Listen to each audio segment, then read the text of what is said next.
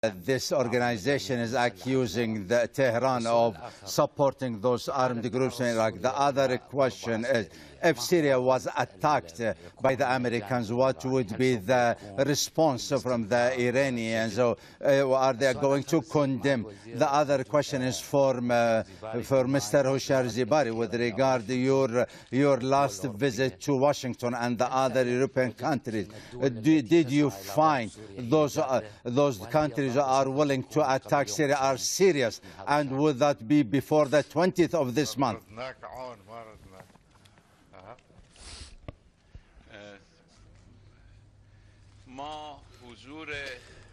Well, the presence of terrorists in Iraq that had an extensive relation with the government of Saddam in the Iraq repression. This is what we find a mutual threat, and we still think so.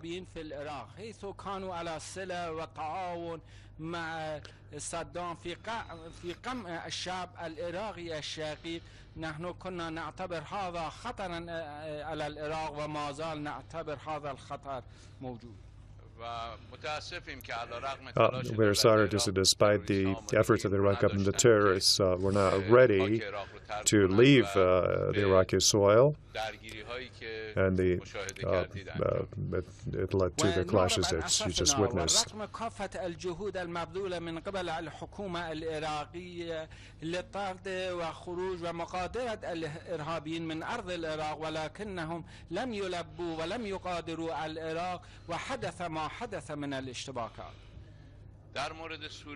Well, regarding Syria, we will try utmost to prevent a war from happening, because we know that warmongers, those who are going to start the war, they can never end the war on their own.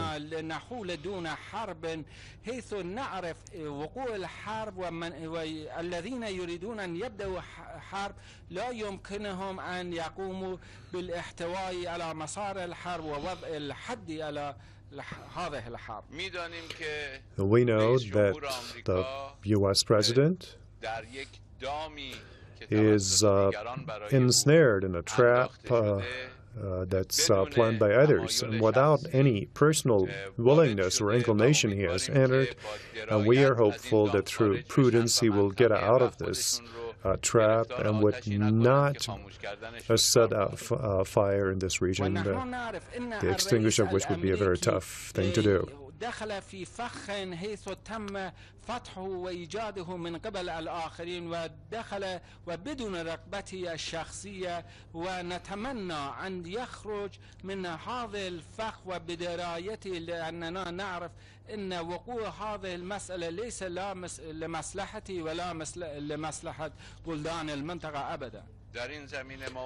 So we do hope that through cooperation, exchange of views with our Iraqi friends and other peace-seeking nations would stop any war in this region that would be detrimental to everyone.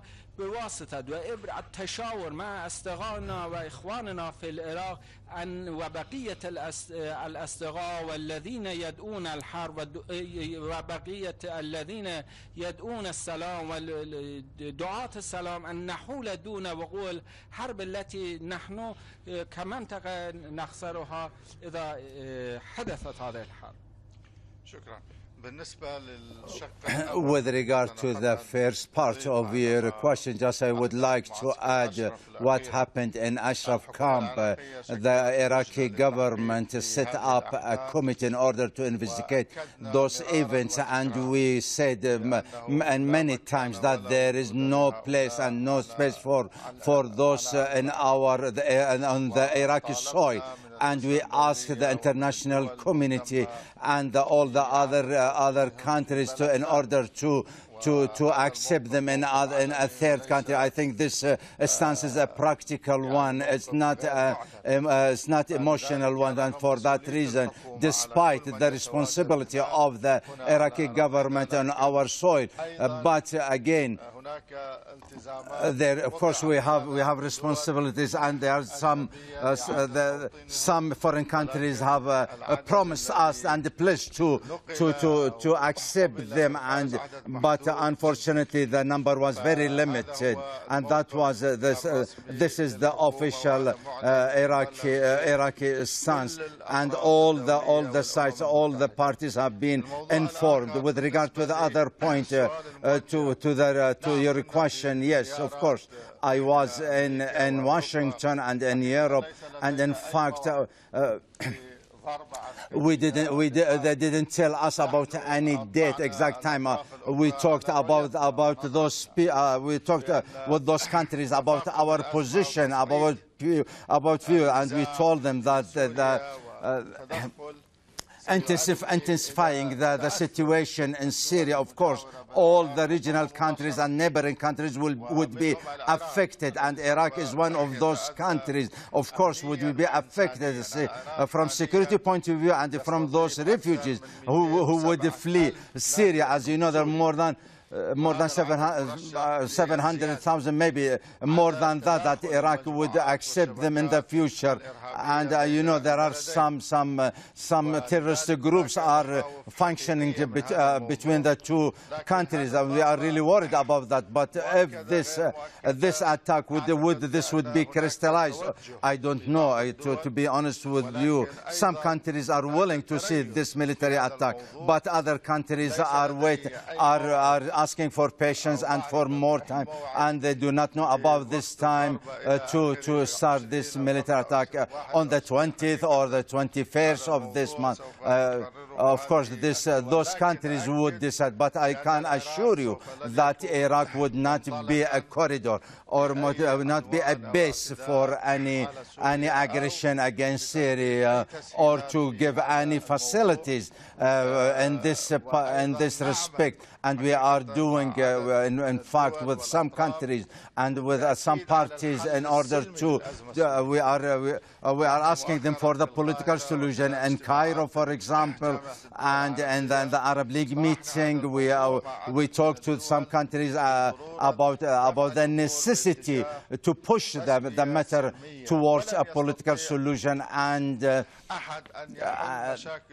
nobody can solve the Syrian problems except the Syrians themselves. This is our stance, our position. Thank you very much. Please. Yes, the other one who is wearing the blue shirt. Thank you. You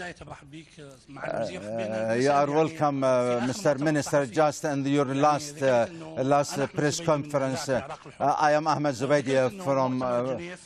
You said that Geneva II might convene in the past, could have been convened, but this up to this moment has not convened yet. So, and if there was a military attack, what's the future of this?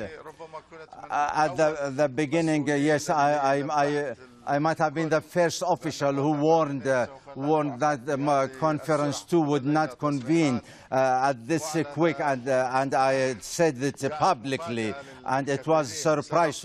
It was a surprise for everybody, because we knew about the situation in Syria and the region, and of course, if there has been a military attack, I think this matter would be delayed. Maybe the parties would not be ready to participate in Geneva II conference, and it might be a hinder for any political solution. Now there are negotiations and there are meetings, of course. As you know, in September there would be, I mean, in a couple of days, in the General Assembly of the United Nations, and all the countries would talk about this. But of course, we need the approval from all the parties involved in Syria. This conference for the Syrians, but not for the regional countries. As you know, the other parties have to facilitate for this conference and to pressurize both sides in order to go to the negotiation table and to reach a political solution. But again, I'm telling you, there is no time for that, no date. Please don't ask repeated questions. My question is for Mr. Zarif. If Diya Hatem from Al Hurriya, if there has been a military attack against Syria, there are some contradicted news that Iran might attack some American interests. For example, the